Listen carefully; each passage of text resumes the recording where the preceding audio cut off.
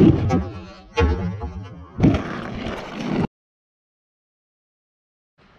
everyone, welcome back to another video on jakeandhunterskating. So we're doing a tutorial how to rock and roll on a 2 foot, 3 foot and a 1 foot. So basically what trick you've got to get down before you practice rock and rolls is a rock to fakie.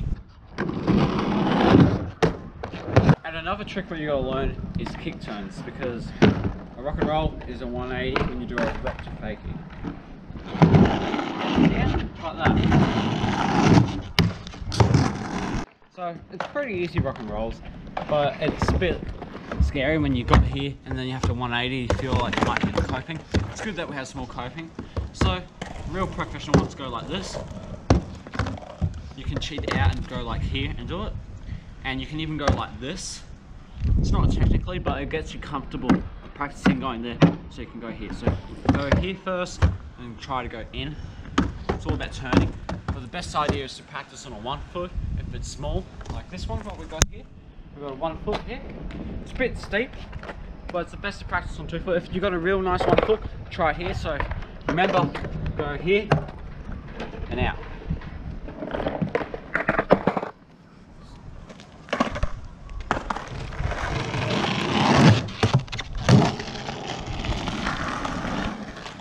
So when you get that done, try to go straight. It's the same thing, it's just straight. And also, when you do it, when you get up to the very top, you want to start rotating your body. So it's like this, because you're going to go in, you don't want to stay straight space. So when you feel more comfortable going up to a 2 foot and trying it, you just want to drop in, go on the angle, just do it quick, later. Then when you feel comfortable, then you go back to here. And it's also good if you've got someone here to help you do one hand. It helps if you come over quickly, so you can easily do it. You won't be able to do it like this.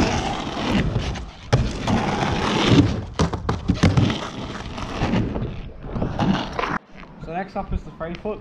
I just learnt this trick a couple days ago on the 3 foot, so it's a bit scary. But all it does is the same like 2 foot. You just got to commit, believe in yourself, wear your helmet, knee pads, anything to make your fear go over, or one hand. I did it without a hand, and it's pretty simple. You still got the same basic techniques.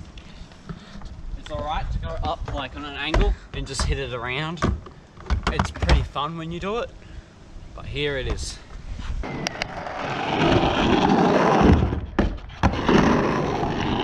And when you get used to doing that, try to start straightening it up.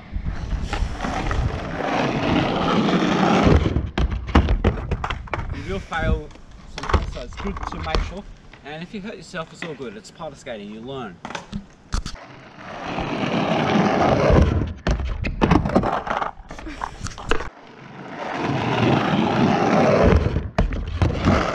Then you just eventually do it.